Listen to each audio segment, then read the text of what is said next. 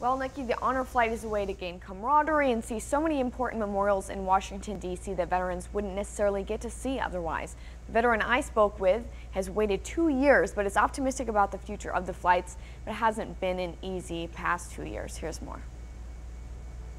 In the past 2 years, 21 memorial flights to D.C. have been canceled in central Illinois. One veteran on the wait list tells me his reaction to these cancellations. I figured probably that it would happen sometime, hopefully,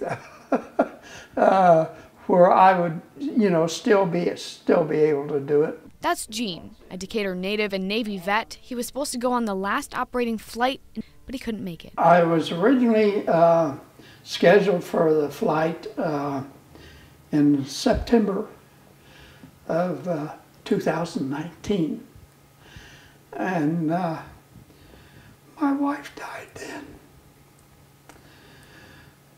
and so I had to cancel that.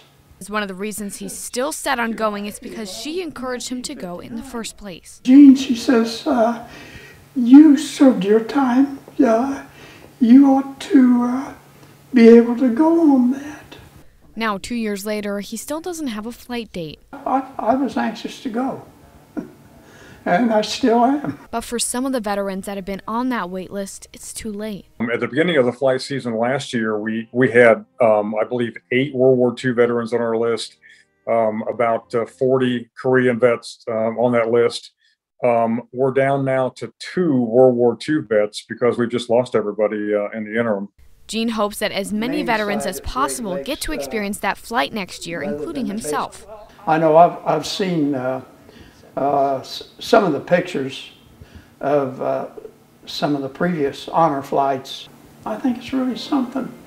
And not just for himself, but also as a homage to his wife, Carolyn. We've got to get these guys in the air.